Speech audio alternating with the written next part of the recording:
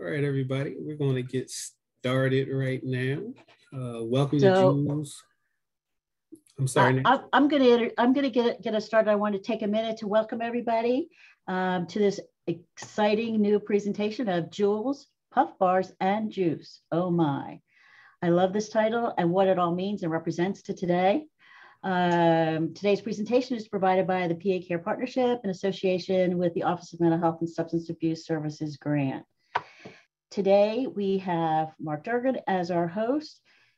Jamal Ford, he will be hosting and in charge of Q&A. And I, Nancy Massey, will be in charge of the chat. So if you have any questions that are more not directed to the speaker and you want to direct them to me, put them in the chat. And now I'm going to turn it over to Jamal Ford. And thank you. Thank you, Nancy. Thank you, everyone, for joining us today. Today's presentation will explore the current trend of vaping and the various electronic nicotine delivery systems, or ENDS, as they are called, that are currently popular amongst adolescent-aged youth. Discussions will include the effects of nicotine on the developing brain, learning, and associated costs that schools absorb, cross-utilization of ENDS devices for cannabis products, as well as difficulties with identifying these devices. Our presenter today is Melissa Groden, who is a human service professional with 26 years of experience in the field. She engages in a person-centered approach to support, educate, and empower those in need. Melissa has worked at the Council of Southeast Pennsylvania Incorporated for 14 years, overseeing the prevention, school services, and training programs. She has also been an adjunct professor at Chestnut Hill College for 14 years, instructing and writing curricula in both classroom and hybrid format for the School of Continuing and Professional Studies. Melissa is a board-certified human services professional, certified family recovery specialist, a certified trainer in Pennsylvania Student Assistance Program, and a youth mental health first aid trainer. She holds a master's degree in administration of human services from Chestnut Hill College with a bachelor's degree in psychology, a minor in criminal justice from Temple University.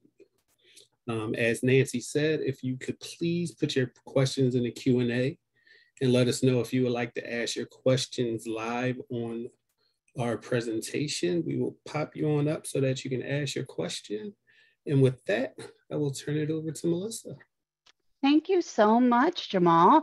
And welcome, everyone. It's so nice to see so many familiar faces and to see where we have such a well-rounded audience. I do have to give a shout out to all my SAP folks that I see coming in here, and our schools, our juvenile probation, our child serving agencies. This is fantastic to see this representation so we can talk about Juules, Puff Bars, and Juice. Oh my, there's a lot for us to talk about, and I'm happy to be here with you. And I do want to thank the Pennsylvania Care Partnership for the opportunity to provide this webinar for you today. And again, thank you all for joining.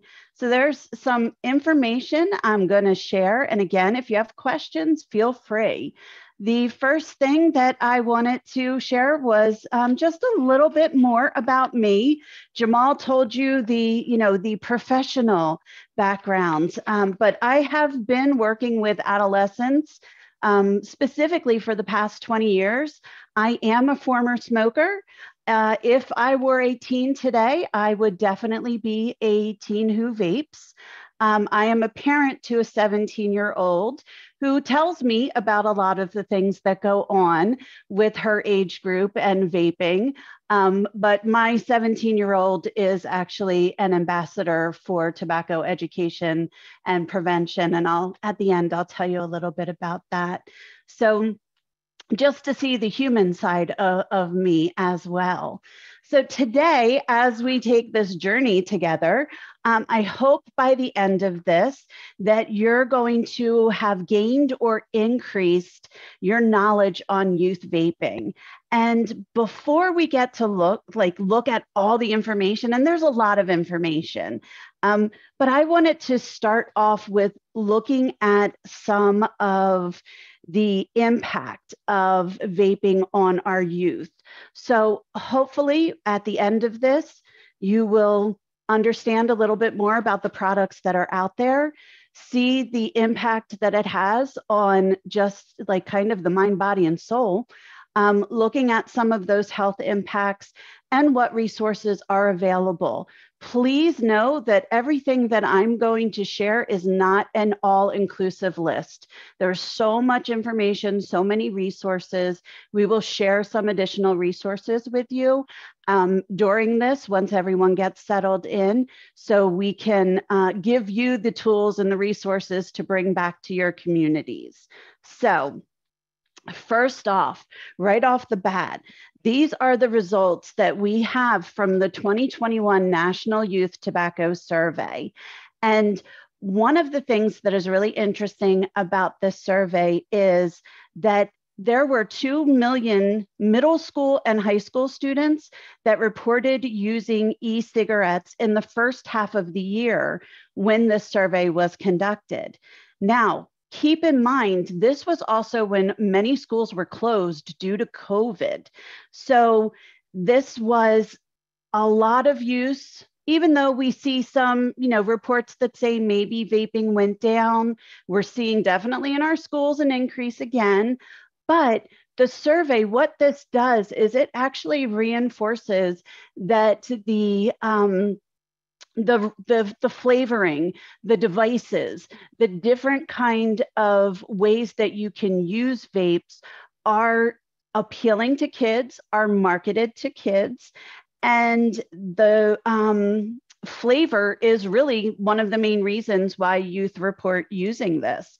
So it's very addicted. 85% of the kids in this national survey actually reported they use it because of the flavoring. So it's a serious public health concern that we have. Even during the pandemic, it's been a concern, and definitely driven by these flavored products. There is a higher rate that we find in more high school students, but I can tell you personally from experience in the work that I do with youth, I've also seen it in elementary school students, like the upper elementary school students who have used vaping. So I want to show you a video, and the video that I'm going to show you. Oh, Susan, what a great question. We're going to get to that. Susan asked, is flavoring combined with nicotine, or do kids begin with flavors? And what we're going to see in a little bit later in this presentation is most of these products do actually contain nicotine, even some of the ones who claim to be nicotine free. So we're going to look at that. Thank you, Susan. I knew I could count on you for some excellent questions. So the video that I'm going to show, it's the results of a survey that was done in August 2020. So this was a result of a survey that was done in August 2020. And the survey was done of 30 cities. Philadelphia was one of the cities that was included. And it's looking at how tobacco retailer density and innovative retail tobacco interventions impact people and their communities. So this video that I'm going to show you next shows the highlights. Let's get that going for you. Maybe. There we go.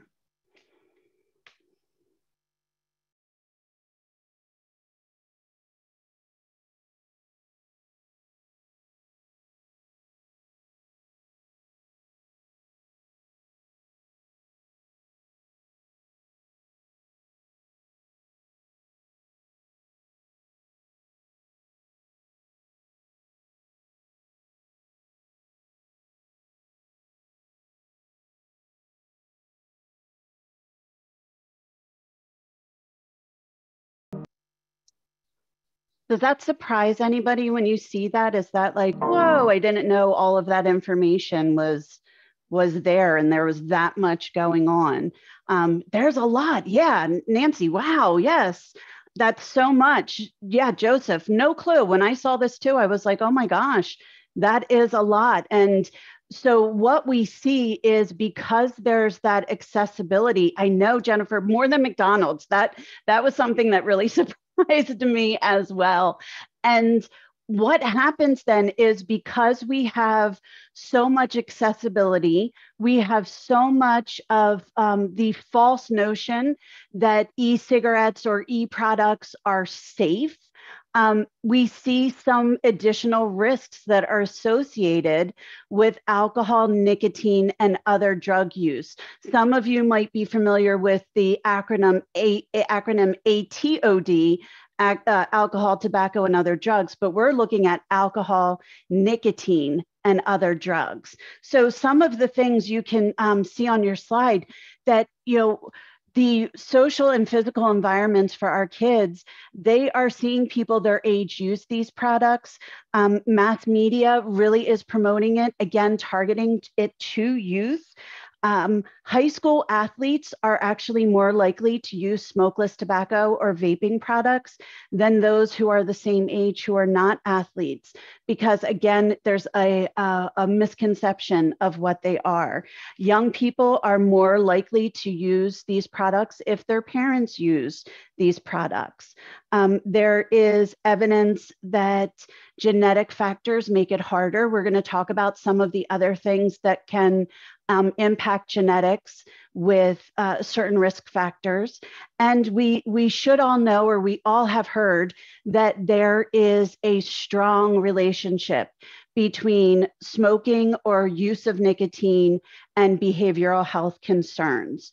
So yes, absolutely, Patrick. It's there's a lot, and what I had said earlier to our team here today is if we talked about all of this stuff, because there absolutely is racial disparity in the targeting of tobacco and nicotine products in so many of our neighborhoods, especially during COVID. And those are so many things that we can, we would be here all day or maybe all week if we talked about all of that. But there's definitely research, Patrick, if you're interested in that, that we can share with you as well. And some personal views, there's things when people are expecting, like coping with stress, a nicotine product to help cope with stress, or a nicotine product to help you lose weight. So some of those things, I'm going to tell you what I tell kids. The number one reason that we hear so many people say that they use nicotine products is as a stress reliever. So what I tell kids is, or youth, we'll use the words youth. What I tell youth is, show me what that looks like. Like, don't do it, but show me the physical action of using your vape. And they'll go through it. And what they do is they put the product up, they take a deep breath, they inhale deep, they hold it, and then they blow it out. And I say to them, okay, now what does somebody say for you to do when you feel upset? And they usually say, they tell me to take a deep breath. And I say, well, what are you doing when you hit a vape or you smoke a cigarette? What they're doing is they're doing like deep breathing. They're doing yoga breathing. They're doing, they're taking a deep breath in, holding it, and blowing it out. So it's actually not the substance that's making them relax. It's the physical act of taking that breath and holding it in. So again, it's some misconceptions. Other things that affect youth tobacco use is the accessibility, the availability, what we just saw on that slide, low self-esteem, the marketing, not knowing how to say no to products, or not wanting to be cool. So we have these kind of initial risk factors, and the slides we're still working with, Stephanie. So we'll get those slides up hopefully either by today or tomorrow. I'm having a little difficulty with getting the slides accessible for everyone. So just to look at, you know, okay, I keep saying nicotine, nicotine, nicotine, not tobacco. So what is nicotine? Nicotine is the addictive drug that is in the tobacco product itself. So one of the things, and this might be surprising for some of you to hear as well, is nicotine is such a highly addictive drug that when people are trying to stop nicotine use, they have found it to be extremely difficult to quit without some kind of tobacco dependence treatment or cessation efforts. And some people have compared the addiction or the dependency on nicotine to be just similar to trying to stop using heroin or other drugs. And I know the first time I heard that, I thought, oh my gosh, and I'm a former smoker. So it is one of the things that, you know, we want to be aware of. This is difficult. This truly is an addiction to our youth.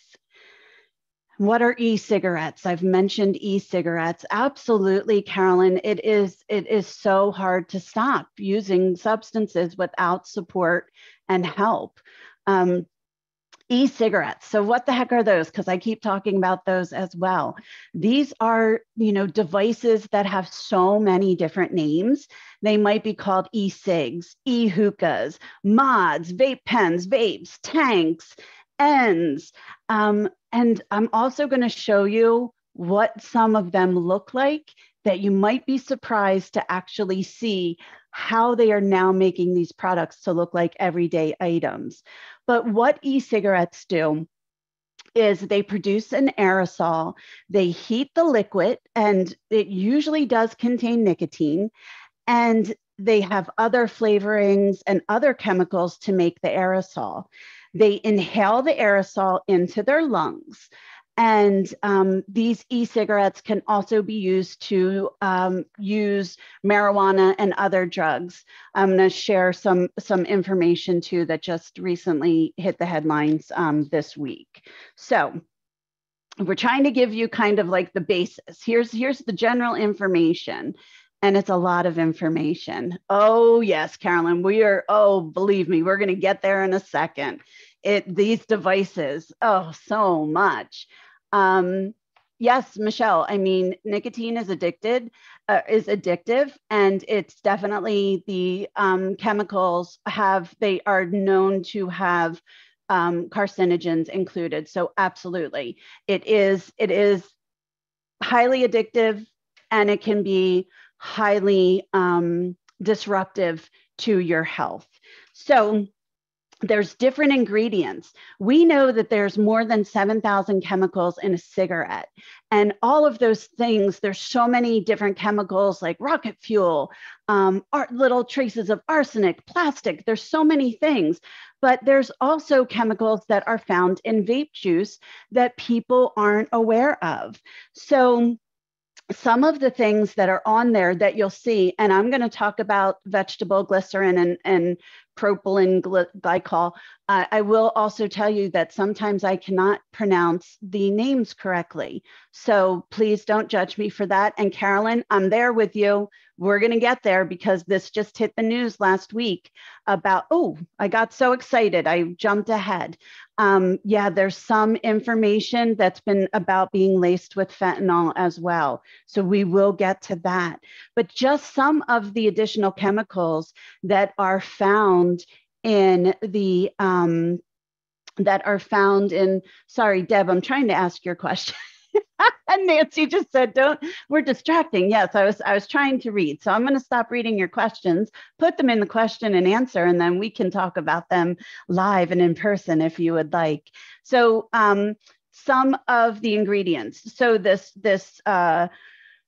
propylene glycol is a common additive to food, and it's also used to make things like antifreeze, paint solvent, and the artificial smoke that you find in fog machines.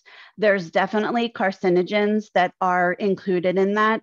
One specifically like formaldehyde, heavy metals such as nickel, tin, lead, Cadmium, which is a toxic metal that is found in traditional cigarettes that cause breathing problems and disease, and benzene, which is a volatile organic compound that's found in car exhaust.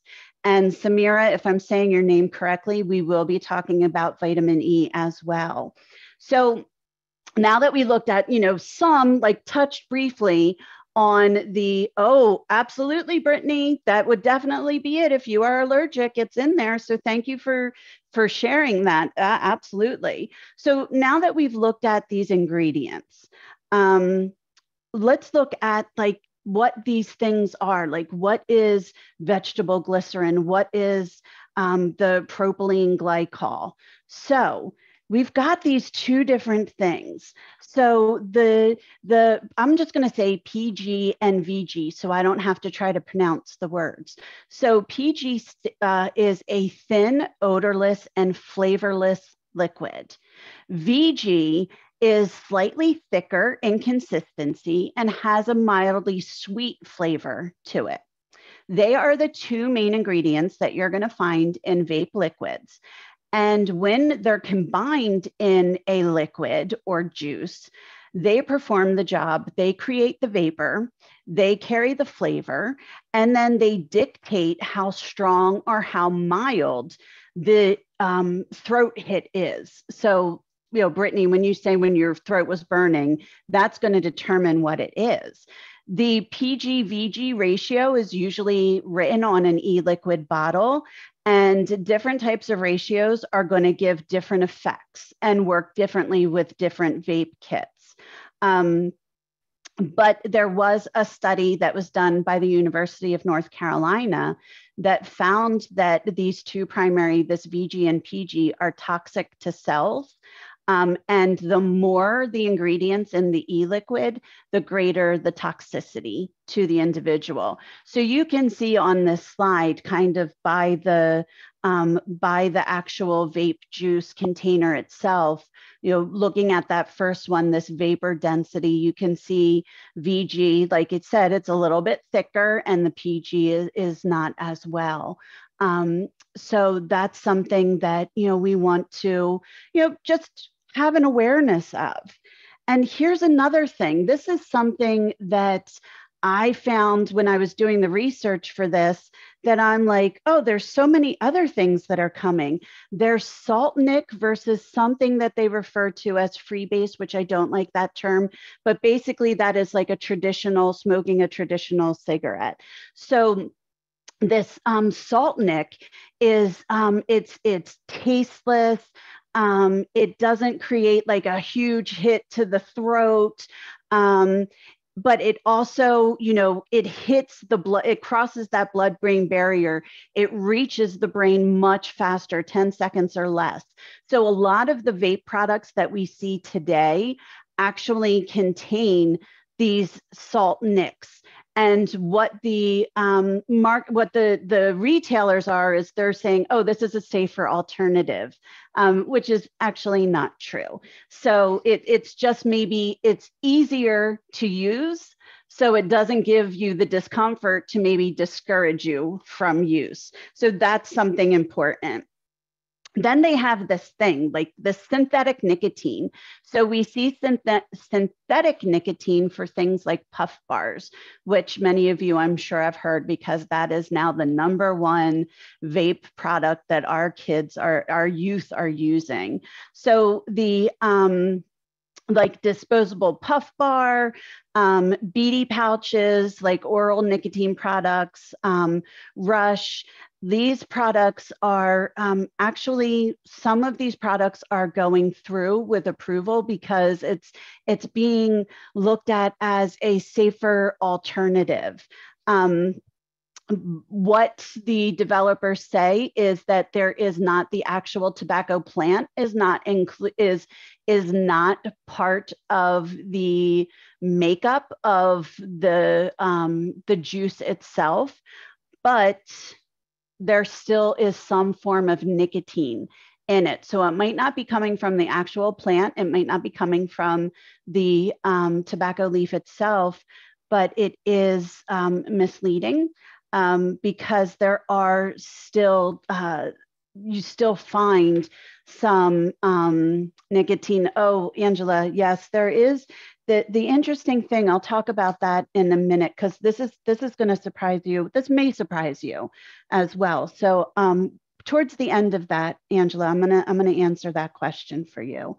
So we have these, we have these different types of juice, different types of ways, and different types of names, and one versus the other, the PG, the VG, the salt nic, the synthetics.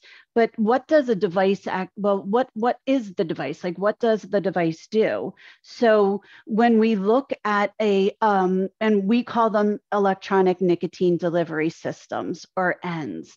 That's what that is what the preventionists call it. I'll tell you what the youth call it in a minute. So you basically have these three components that are found typically in an ENDS device. You've got the cartridge that actually holds the liquid itself. You've got the heating device, which we have to be careful about those too, because they can overheat, they can blow up. There's been some of them that have blown up in or exploded in school locker rooms, in kids' back pockets. So those heating devices are not really regulated well, and the higher you heat, the more likely you're going to have some negative outcomes from that. And the power source, which is some kind of battery or charging. So one of the things to really really kind of hone in is to date, and this was as of maybe last week or this week earlier, no e-cigarette has been approved as a cessation device or authorized to make a modified risk per the FDA. And modified, we're going to talk about modifications as well. So I mentioned earlier this pouch, like a couple minutes ago. So there are new products that are coming out. And one of these, this is like an oral nicotine product. It's similar to something we used to see in the past called snus. And that what these are is they're smokeless tobacco, where it's almost like chew. Back in the old days, you just picture the image of the baseball player with the thing in his mouth, and but these are the kinds of things that it doesn't produce saliva, so you don't have. Oh, Alexander, great, that is great. That is great. So they don't produce saliva, so it makes it spitless. It does not contain the leaf, the tobacco leaf product, but it still does contain nicotine itself. It might not be the, pure tobacco leaf, but it does contain nicotine products. And, again, the flavoring really, really attracts people. There was a survey that was done for youth in 2020 from the Truth Initiative. And they said that in that, it was a self-report from 15 to 24-year-olds. 13% of the survey respondents in that age range said within the past 30 days of that survey, they had used pouches. So again, this is something that could easily, for our school folks, for our county folks, well, for all of you, this is something that is easily hidden, easily used. And it could be, honestly, if my 15, 16-year-old self would probably take that container that you see and put a sticker over it where it says it contains nicotine, because it actually looks like a breath mint container. So, I could sit there and just maybe even rip, I'm sure you could probably rip the packaging off of it too. And it would just look like I'm putting like a piece of gum or a breath strip or something in my mouth that is not a nicotine product. So again, marketing is fantastic for our young, our young people. So I just told you about a survey that talked about people that will, that people that were using the pouches. But let's see what some of the other, let's see what some other students are reporting. So there is a survey that comes out every 2 years in Pennsylvania. It's called the Pennsylvania Youth Survey. The 2021 data is going to be coming soon. So I'm really excited to see what that looks like, because I've got up to the 2019 data. So you can actually see here, this is a survey that's done of 6th grade, 8th grade, 10th, and 12th grade students. And you can look at the percentage of students, and this is a statewide. So in Pennsylvania, in 2019, you can see 12% of 8th graders had said that within the past 30 days, the question was, how frequently have you used an electronic vapor product such as e-cigarettes, e-cigars, e-pipes, vape pens, e-hookahs, or hookah pens during the past 30 days? 12% of 8th graders. 26% of 10th graders, so we double right there. 33% of 12th graders. So we see the older they get, they do it. Now, what concerns me, we see a really low response in 6th grades, but this is what concerns me the most on this slide that I'm going to show you. Also asked in that question in the PACE survey was, what are the, if you've used these substances, or if you've used these products, what substances have you used? So 8th graders said, oh, just flavoring, 60%, they just wanted flavoring. 12th grade, they were saying we're using nicotine or we're using marijuana or hash oil. 57% of the 6th graders, I know it was a low percentage, but 57% of 6th graders said, I don't know, which means they used a vape product, they used an electronic nicotine device, and they didn't know what was in it. To me, and for our educators, for our preventionists, this is something that shows me, hey, maybe I want to get some education in 5th grade or the grades before that, because at 6th grade, we're seeing that curiosity peak. We're seeing maybe peer pressure. We're seeing it. And I told you I've seen it in 5th grade just this year. So having that education is really, really important. And I'm going to share some of those resources with you. So some of the terminology, because there's a whole terminology now, a whole vocabulary, and some of the things that, Juul, it is a verb. When Juul came out, it became a verb. I am juuling. People don't say I'm vaping, I'm juuling. So there's all different types of brands. They all contain e-liquid or e-juice or juice. They also can be called as, carts, yep. Dabs, dab pens, dab cards. That's usually in association with marijuana use. And then we have different types of techniques that people use or that you might hear about. They talk about dripping, juicing, using the e-liquids directly on the heating coil. Ghosting. Ghosting is something when they are, some vape, you will see a physical cloud come out, and they hold it. They're going to swallow it. Or I know there's a lot of people in schools who will take a hit off their vape and then they'll blow it into their hoodie or they'll blow it into their sleeve so you can't see it. But really kind of holding it and hiding it is ghosting. Some other things, other terminology that you might hear about is getting nicked. And that's the euphoria people feel when they are using high doses of nicotine, or, really using a lot of going through a cartridge, in one sitting. Getting nic sick is when people are getting heart palpitations, maybe they're vomiting with overuse of the nicotine products. Another terminology that I just learned about this month is called crossed.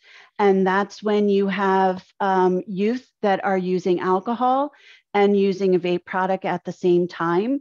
They'll say, oh yeah, I got crossed, or I was crossed. And, so it's a whole culture. And as Nancy said in the resources, there's actually a terminology resource, like a lingo dictionary for you, because it's important to know. Kids are having these conversations right in front of us, and we don't know what they're talking about because we don't know the terminology. So there's been an evolution, and I know some of you have already commented on it. At the very beginning, the e-cigarette, it looked like a cigarette. That's why we called it an e-cigarette. And now we've got so many different variations. And we're not going to see a lot of these. We'll see some of these, but maybe we'll see these with older adults who are using ENDS devices. But I'm going to show you in a couple minutes the other stuff that we've seen. So vaping, it's actually not a vapor. So to think about kind of vaping, there is a cloud that happens. But it doesn't kind of burn off the products inside. So when you think about like vaping, and when people are saying that this is something that is helpful to quit, or it's not as harmful as smoking an actual cigarette, there's an article that was done, or a blog from John Hopkins Medicine, and they compared. This is what they said.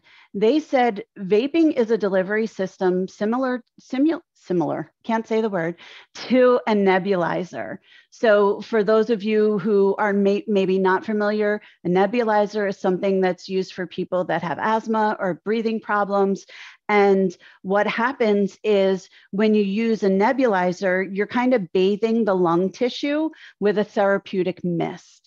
When you're vaping, you're actually coating the lungs with potentially harmful chemicals.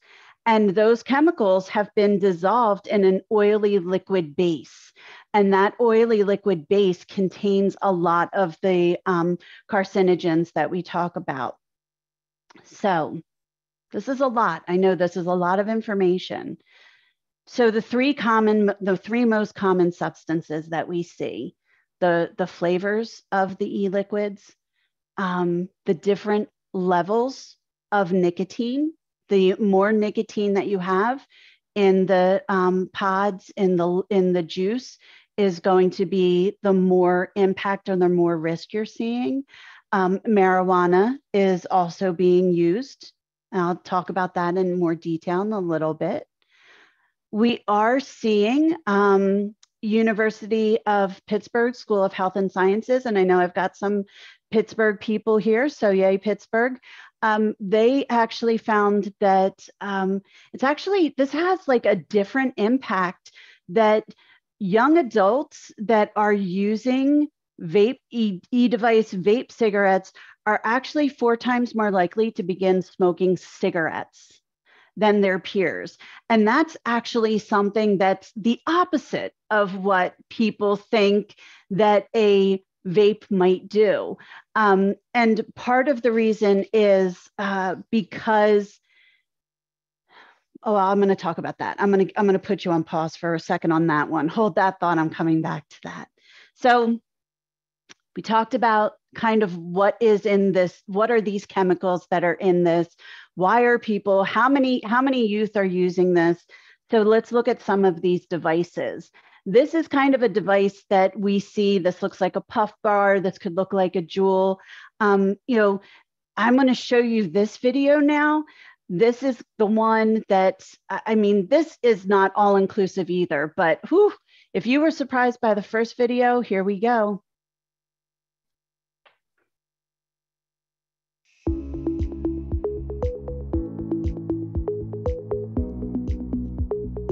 Vapes and electronic cigarettes are becoming harder to identify and more discreet, so we're going to see how easy it is for people to pick them out. So which of these items in front of you do you think are vape products? Okay, so I'm going to guess this one. So I think that this is a vape product. Correct. I think that this is a vape product. Correct. This one. It's 3. This one. 4. This one. 5. This one. 6. This one. 7. This one. This one? Nope. Nope, okay. Fun fact, there are 12 products in front of you. They're hiding them in plain sight, so all these products are kind of stealth devices. Yeah. They're meant to look like other stuff on purpose. Oh. So you'll vape. Oh my God. Yeah. Creative, right? This is actually a vape. No. So you can hide, it's a watch. You can It looks hide in like plain my sight. watch. The trend now is to make them sleek, pretty. You can even get skins for them to match them with your other accessories. Wow, okay, I had no idea. They can wear it around their neck. Yeah. That's crazy. This one actually turns into a heart, so. It's a whole Terrifying. lot, but again, these things get hot, so who knows how much they're breaking down. The plastic degrades, you start inhaling stuff, the metal all the carcinogens and comes everything. apart. Right, yeah, so you're inhaling metal particles and getting things like factory workers are seeing. So it's kind of hard for adults to pin down, like, what am I seeing my teenager use? Because Yeah. it's hard to tell if these are chargers for vapes and not No, I would have never guessed. other tech. You can see that they kind of blend in. Yeah, So, right. and it's kind of hard to decipher, like, these products are a lot more stealth. Okay.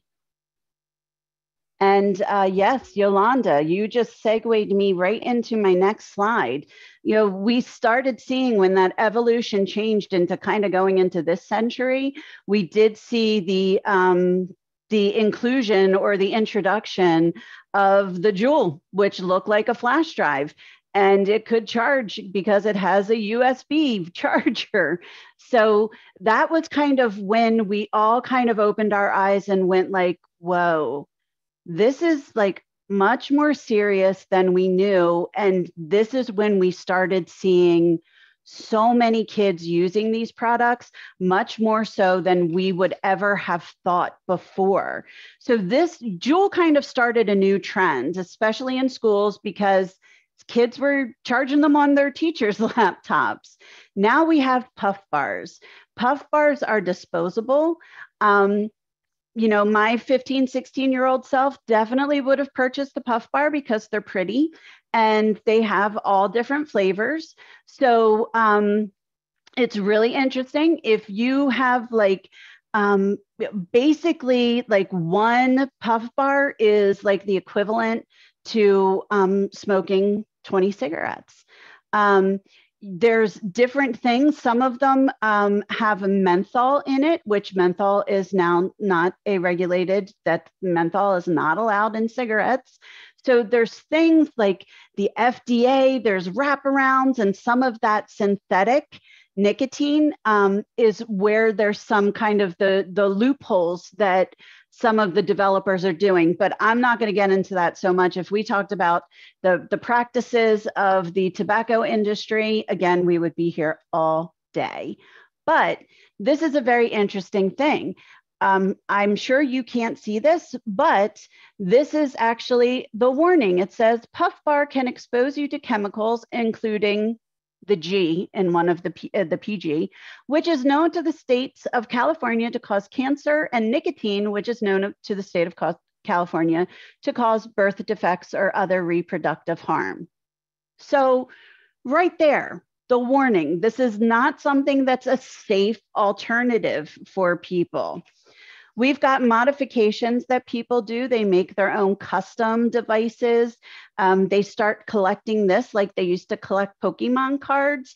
And there's different ways. Like I look at the Altoid one and I think if I were sitting in a class and I just wrapped my hand around that tank and had the, you know, half of the Altoid containers sticking out of my hand, no one would know what I was doing, because how many kids actually sit like this? You know, a lot of them, Nancy's almost sitting like that. I don't know if you can see what Nancy's almost sitting like that. So I mentioned tanks. Tanks are extra power. They have a bigger battery. You can use more of the liquids. And it is, it sits on top of the battery. And again, it's just bigger. So more of our advanced users are going to use this. Now, I want to show you some of these products, and I know some of you already mentioned this. A pen. I'm a pen person, and I actually have pens that look like these, but my pens are not vapes. But this pen is.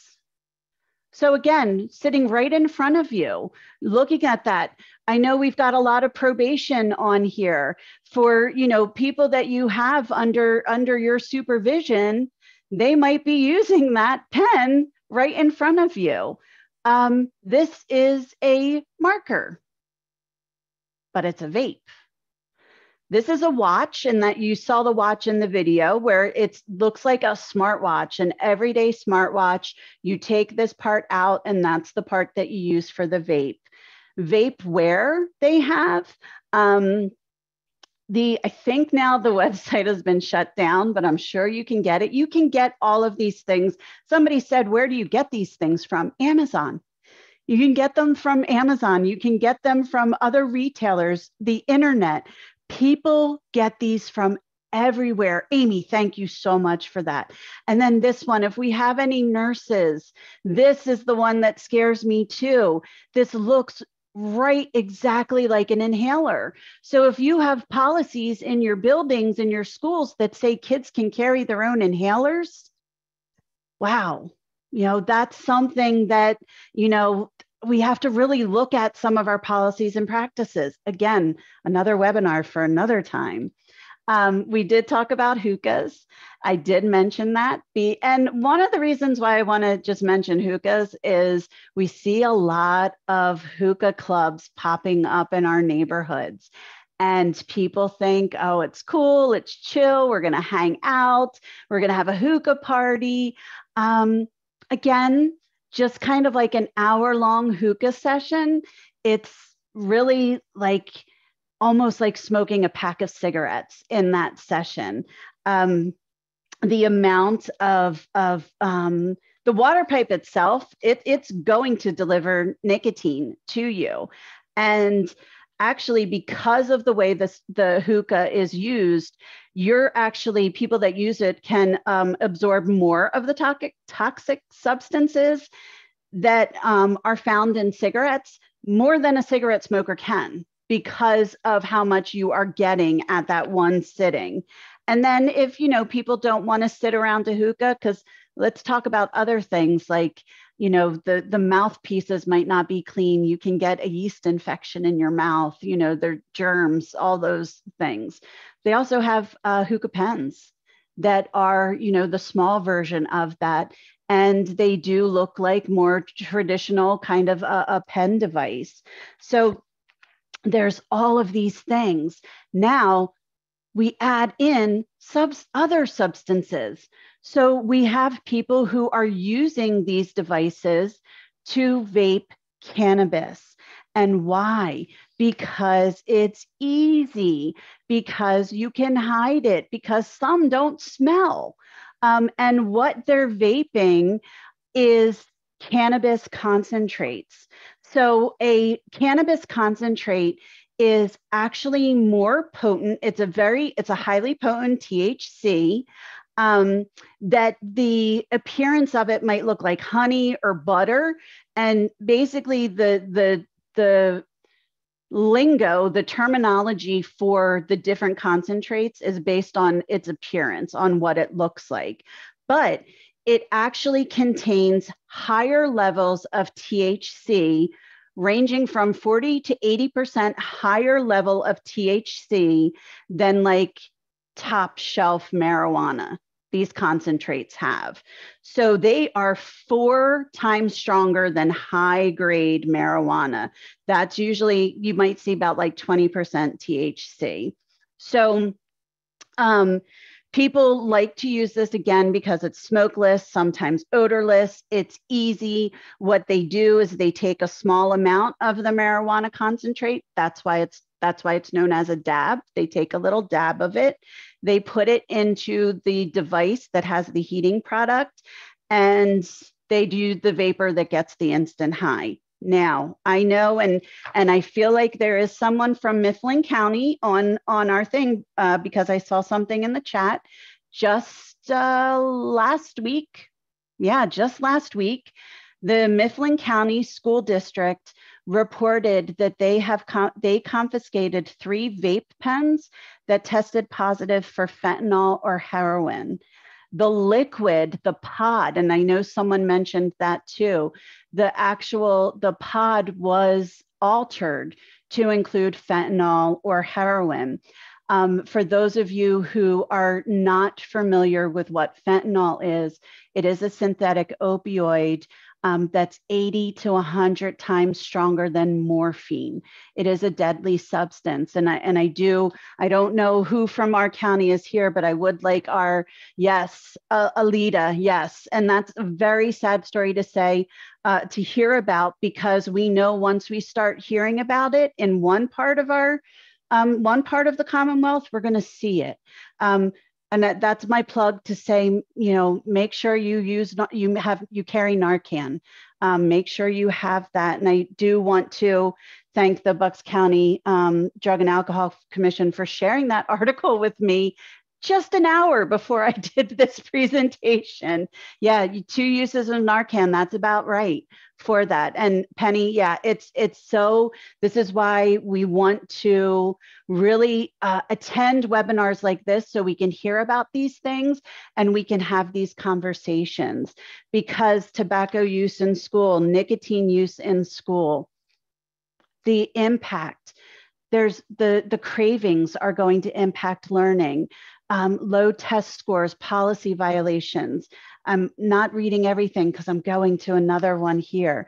And what's happening is this drains the resources, right? This drains the resources on faculty. It disrupts education. We have a lot of staff that are really focusing on a couple people that are using these substances and taking away from the educational opportunity for others. For those who are using these devices and substances, they're often getting suspended.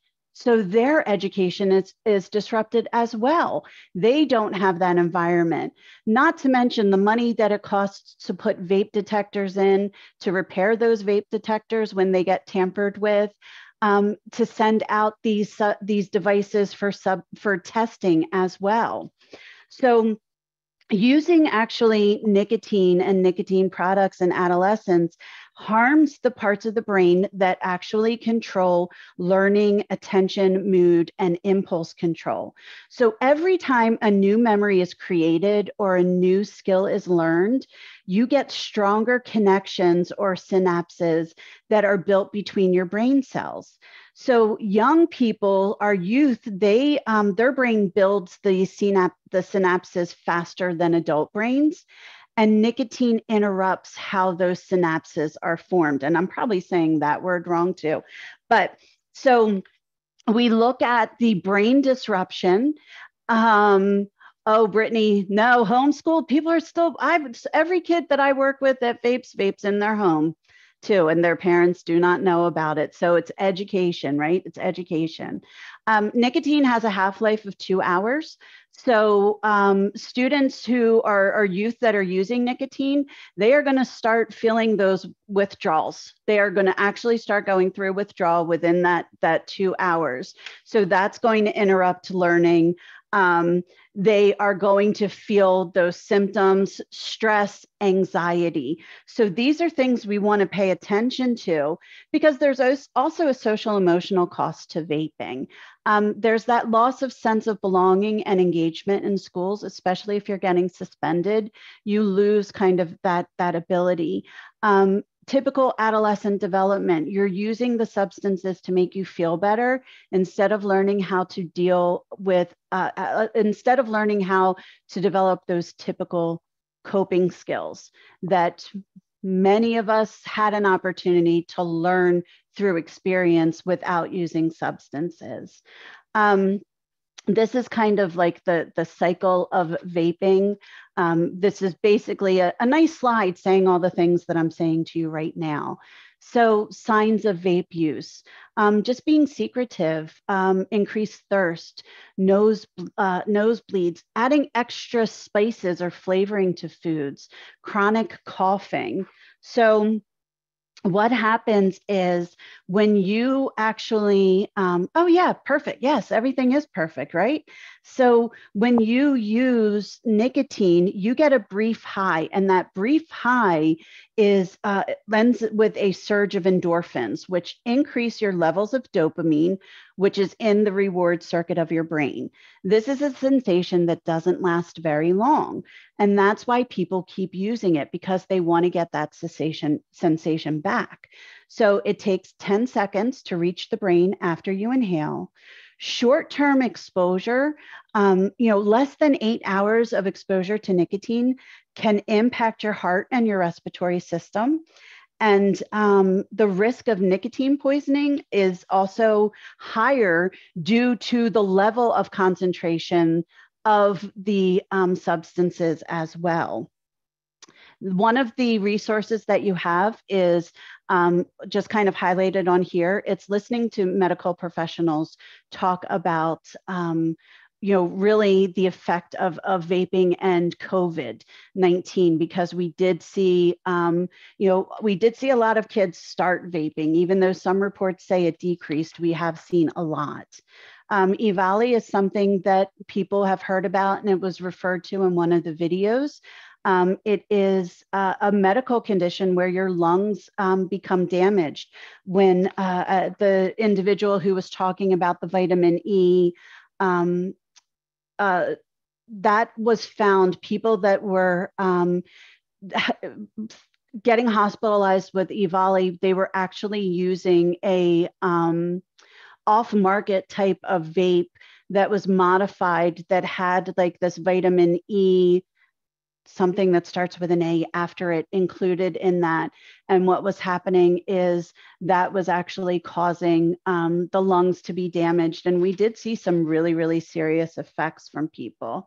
This is, this is also something I actually just found out about myself.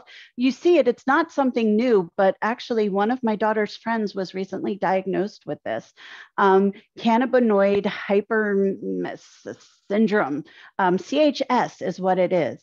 And basically, this is something that could be based on genetics. This does not occur with everybody who is a frequent or a prolonged nicotine user or using cannabinoids or cannabis in vape products. But basically, it was excessive vomiting, many hospitalizations, and pretty much if this individual uses a vape with cannabis in it, again, the probability of them losing their life is high. Yeah, Agatha, thank you. This is something that, this is not something that is helpful to people, right? So it's not something that's good. Secondhand emissions, again, it's the same thing. Actually, secondhand emissions from vape actually could be more powerful than from a cigarette, depending on the concentrate, the amount of what is in there. And I know we're cutting close on time, and it's so exciting to talk about these things, but here's just some other information. So there's opportunities that we want to do for vape education. This is a couple years ago, we had the Federal Tobacco 21. So somebody asked, how old do you have to be to get this? So here's the thing. There is no age saying that you can't buy tobacco products. The law actually says a retailer cannot sell tobacco products to anyone under the age of 21. It used to be 18, but with some advocacy efforts of a lot of people in the Commonwealth, Pennsylvania upped the age, and then a federal bill came in to do up to 21. But there is no, there's no prohibitive age to purchase any of these products. There is a prohibited age to sell. And I will just say that this little child right here is my little child, my little tobacco educator advocate, who she is also, if you have kids, if you have youth that want to get involved in movements like this, there is something in Pennsylvania called the Tobacco Resistance Unit. My child is a Southeast ambassador for that, Advocate of the Year from last year. Have to give that proud mom moment. But this is a statewide, thank you, Emily. This is a statewide initiative. And they advocate, they speak to legislators, they learn, they get trained, they trained others. This is a great way because educating youth is more powerful than me walking into a school and saying some of these things. They're going to listen to someone closer to their age than someone who remembers when you could smoke on airplanes. So different types of, how can you get access to Narcan to have on hand? I knew someone was going to ask that question. Great question. Find out who if you go to the Department of Drug and Alcohol Programs website, ddap.org, you can go to find your single county authority. Each county has one agency that can provide, that really provides drug and alcohol services. If you go to your single county authority, you should be able to find out how you can access Narcan. There's also, there is a standing order in Pennsylvania where anybody can access Narcan. And I think it's like getnaloxone.org. I'm sure there's somebody in here who can put that in the chat if I'm saying the wrong thing. But worst comes to worst, just Google, how do I get Narcan? And, because you can actually, it's very easy to get. So there are certain programs that are actually free and available for people to use. This Catch My Breath, this was through a grant funding with CVS. Thank you. Oh, thanks everyone. Yes. Oh, now I forgot the now part. This is a program that has actually, can be done in schools. It can be done with small groups. Catch My Breath, the website is on here. And it is education lessons available, and it's free. You can get the training online. You can get the materials online. You just have to go through a training yourself. Karen actually has a digital learning program, and I did see some Karen SAP people that were on here. And this Connect 5, it's a nicotine reduction and cessation digital experience. And it is a free program that motivates youth towards change and helps them develop personalized plans for success. This is something that actually schools use for policy violators as well. And the resource is here. Vape Educate is something that is used in schools for that. I'm just going to go through some of these really quickly in depth. This is another kind of session-based. We use this in our agency for tobacco policy violators. This is more kind of an alternative to suspension group. And the same thing, Not on Tobacco, is a youth cessation program. The Quit Line, that is for anyone, that is free. They will go through, help you set up a quit date, a plan, lots of things. But there's also My Life, My Quit, which is actually for youth. So this is something that, it's a text line, and our kids, texts, they love the text. So there's so many different ways and different things. So there's a smoke-free text line for teens. Again, the slides will be up, so you will have access to all of these. Quit Start is an app. It's a free app. You can get it on Google Play or the Apple Store. And that's, anything that you can have that can give you the encouragement. And for some of our kids, they don't like talking about this. So to have a little bit of anonymity and being able to seek help is appealing for them as well. The Truth Initiative, lots and lots of information. I'm sure you've seen those commercials, and Lindsay, yep, and Deb, that's been a good one. So looking at future trends, we're going to find smaller devices, even smaller that we see now. They're going to continue to refine the use of nicotine salts. They're going to keep doing those flavorings to appeal to a younger generation. They are going to increase the disposables. They are going to use smartphones. Smartphones now, there's apps where you can find vape shops. Yes, actually, Suzanne, I did add, yes, I do have the resources, the video links that I use. And again, just the sales itself. So I know there's probably questions. I tried to answer some, but are there like pressing questions that we have? You'll see on that there's additional resources for you. And then we've got a fun little ditty to end it out for those of you who can stay on with us.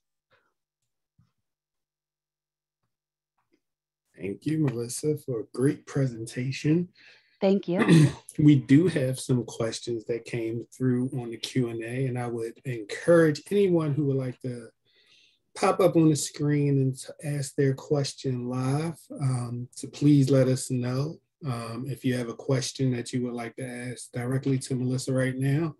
Now is the time to do it. If you want to ask your question live, I will start with a question from Trina Dow. Why isn't nicotine considered a controlled substance like benzos? That's a fantastic question. And I think some of this is because it really hasn't been viewed as a dangerous substance. And a lot of any legislators are on here.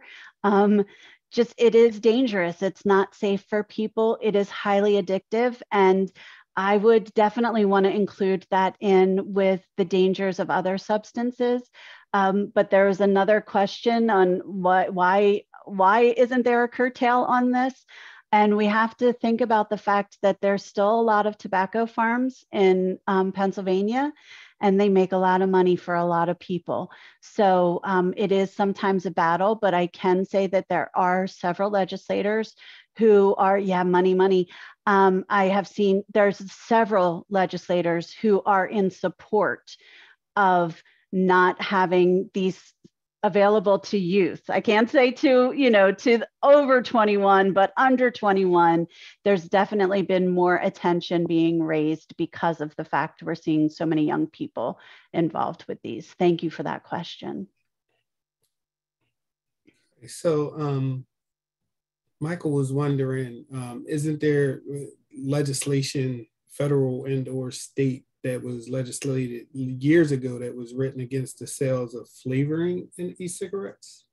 The FDA has banned some of those, and it's a constant challenge. So there's been some give and takes that have happened, but yes, there is a huge movement to ban all. So cigarettes have bans on menthol, on the use of menthol. We're working on that banning all flavoring for e-liquids. It's just the FDA is a whole nother thing, but we're working on it. Okay, so Brenda would like to know, since mental health plays a role in 14-year-olds, once you're 14, you can refuse treatment. What else can be done to sort of help with that?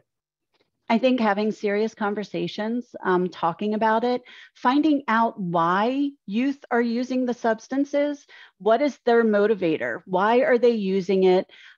Because then that's what you can address. I find for youth that I work with, I want to know, what are they using it for? Are they using it to relax? Are they using it because they're stressed out? And then let's try to find some natural ways that you can feel relaxed and not as stressed. And consistency and persistence. That's really the best thing I have to say for that. So I know we talked a little bit about marketing to kids and what they are or not allowed to do, things of that nature. But Tamara wanted to know, why are they allowed to market to kids, like make these things so that they are appealing to younger people? So there's two things. Well, the biggest one is, and this sounds so crass to say, the tobacco companies are looking for the next generation of nicotine users because the current generation are going to die. So if they get the kids in when they're younger, they are going to be more likely to be lifelong users. So it's something there. Yeah, it's flashy, it's new, it's interesting, and you get someone hooked for life then. That's sad. It is. And I hate having to put it that way, but it's just kind of like, it's just kind of like the blunt truth. It's right. The younger you start, the more of a returning customer you're going to be. True. That's very true. And they have a lot of money to spend on marketing and advertisements. It's ridiculous the amount of money they have to spend on that. So I have sort of and this just came through on the chat, and if you could put your questions in the Q&A, it'll be easier for me to catch them because the chat kind of moves so fast. But I thought this was an interesting follow-up to what I just asked from Lisa Bernard. Do you have any suggestion of natural things that kids can use to maybe not vape or do things that may be better for them? Yeah. So we talked about the fact that when people are vaping, it releases that dopamine, it releases the chemical, the excitement to them. So it's looking at what are some of the things that they do that they have fun. When I've talked to like elementary school students, I'll talk about, the favorite song that you hear on the radio, or when you get a touchdown in football, or, laughter. So it's helping kids understand that you can feel the same way with feeling good about yourself. Maybe it's doing, meditation and yoga breathing. I had students that I worked with that sat with that connect sand, I don't know, whatever that magnetic sand stuff is. And they were like mesmerized by that. And like, I feel so relaxed right now. So it's trying to find things, and one thing isn't going to work for everybody. So it's how can you find out what is the motivator for that particular person or that kind of group, and finding things, fun things, playing a game, laughing. There are just so many. I kind of want to say eat a piece of chocolate, but then I also don't want to say eat a piece of chocolate because for some people that's not going to be a good thing. Right. But just smile. Just smile sometimes. So it's just those natural, and there is a Natural Highs website, and I think it's actually Natural Highs for some additional things. And I know you mentioned this in the presentation somewhere. I'm not quite sure. I think it was in the hookah part, but Cynthia would like to know how many puffs is equivalent to like one cigarette? So I know we talked about in regards to there's like 200 puffs is the equivalent to like smoking 20 cigarettes. So like I'm going to find that because I actually just did see like a graphic recently that like put it in all of them, or I'm sure I have somebody on this webinar who can give that answer much faster than I can, because I think all of my puff equivalence is to like a pack of cigarettes. right? Yeah. So Michael chimed back in. He said, okay, so if it's illegal for someone under 21 to buy alcohol, why would it be not also illegal for someone under 21 to buy tobacco products? And why would the legislation be worded that way? Only punish the seller, not the buyer as well. He's only asking because he knows the students will ask. And I know they just did change a couple of years ago, actually, changed the tobacco. You can't sell to someone who was under 21 years of age. So they did, mimic that with alcohol. But I'll let you answer the rest of that. Well, I'm going to say I actually don't know the answer. And I think that it's something that, I don't know the answer to that. And I think it's because they look at the regulations on the sellers, not the regulations on the buyers itself. So it's something that it's a great question, but I can tell you, probably most people don't actually know that. Most people think you cannot buy cigarettes if you are under the age of 21. So I actually am very careful to not educate youth on that little fact. So Jeanette asked, what would you say to a teen that insists vaping is safe? Anything in addition to the facts that you stated? Mm-hmm. So I would probably walk through what's been going on. Usually if that kid is talking to me, there's actually concern already. So I'm going to talk about, okay, this is the concern. You're here meeting with me. So this is, already we've got something that's interfering with your education or interfering with your behaviors. I'm going to talk to them about, are you an athlete? This is something like, do you get winded when you climb up a staircase? Are you getting winded? And if you're getting winded, how are you going to, run on a field for that? So it's really just kind of having those. Where is it getting you? How much money is it costing you? What are you doing to get this? How do you feel? Because I've had kids tell me, I'm vaping at night to try to go to sleep, but it's actually getting me in my feels. They're getting depressed from it. Like they're not feeling good. They're actually having a negative impact on it. So it's again, looking at, what is really happening with you and how can we help work together to try to find, like, your ultimate goal is to relax or not be depressed or feel happy. How can we figure out how to do that without the substance? Because the substance is only going to get you in trouble. The next few questions I find very interesting. Alita wants to know how the fentanyl or heroin gets into the vape juices.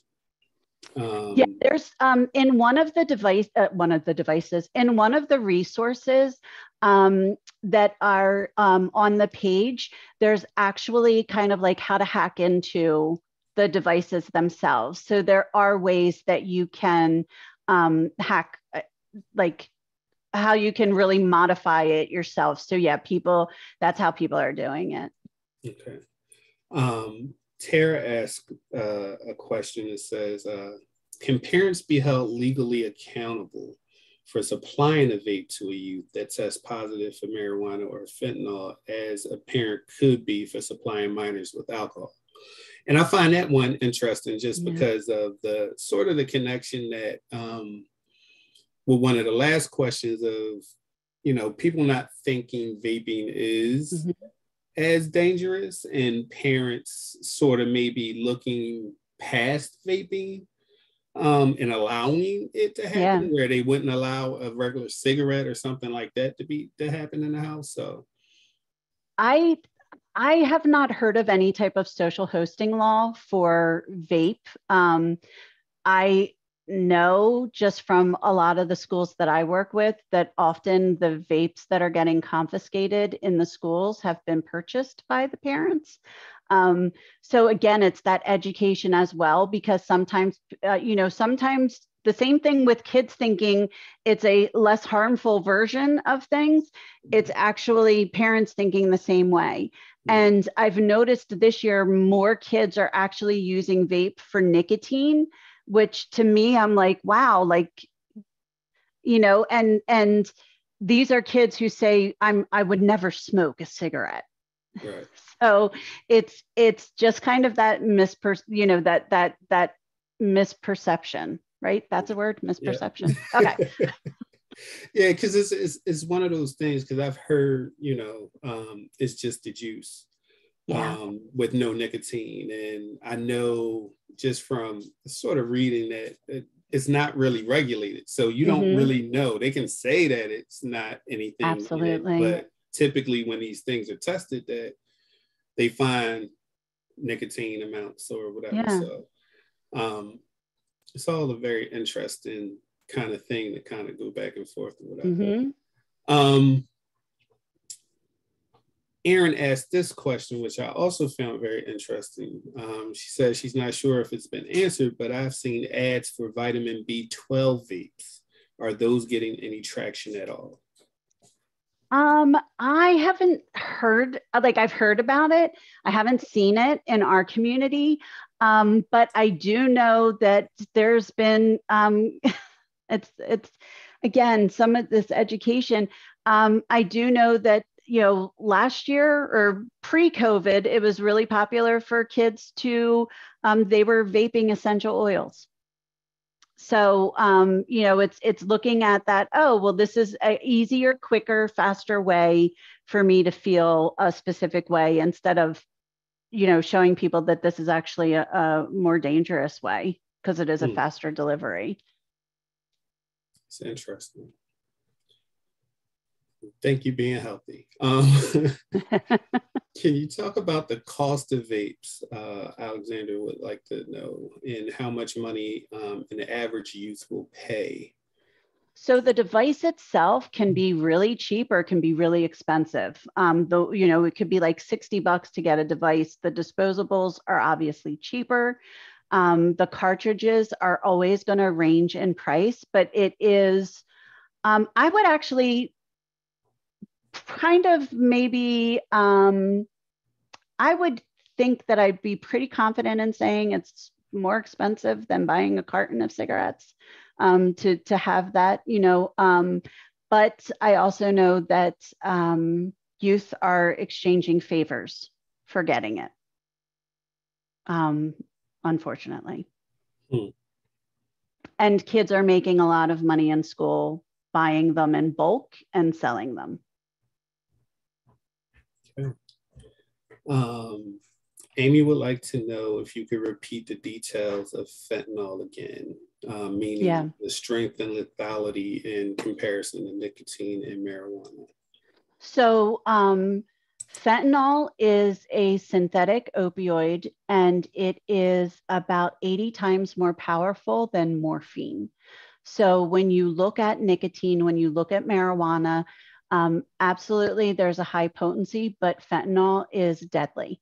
There are a lot of the overdoses that we've seen during the opioid epidemic have been due to the inclusion of fentanyl in the substances themselves. So it's scary. It's really, really scary. And kids don't know. They don't know if something's going to be cut with it, if something's, they don't know if they're buying it off other people. They really don't know what's in it. Look at that. Look at the statistics from the 6th graders that we showed in PAYS. So Richard would like to know if it's true that metal pieces are getting in your lungs when vaping.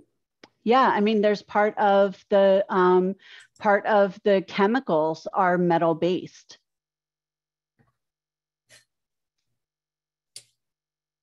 Angela would like to know, how can the government be made to fund public service announcements, warning parents and people about the dangers of vaping?